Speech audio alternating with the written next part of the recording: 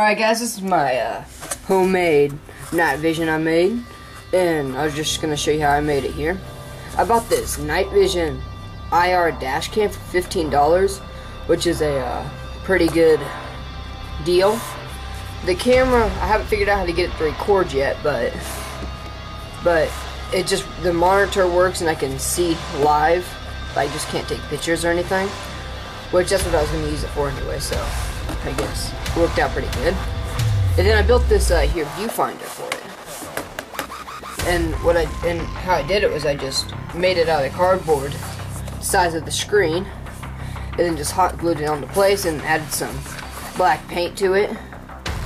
And then I cut a hole in the back and put this hot glued this bottle cap here, which is like Gatorade.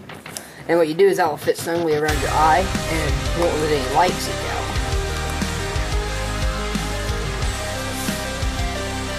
And look down in there. And by the way, there's no magnifying glass. You see the little signal in there that says I don't have a card in it. The reason being is because it doesn't record.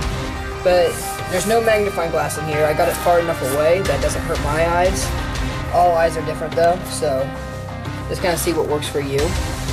And the reason this is to kind of keep the light from exposing yourself, I guess, in your spine or whatever. So we're going to test it out. You can use this for ghost hunting. As you can see, like there's a door there and stuff. And you can't see it very far away, but there will be an upgrade to this in the future. And it will be putting a brighter IR source on it, and it'll be a lot better then. So thanks for watching. Subscribe, comment, and like.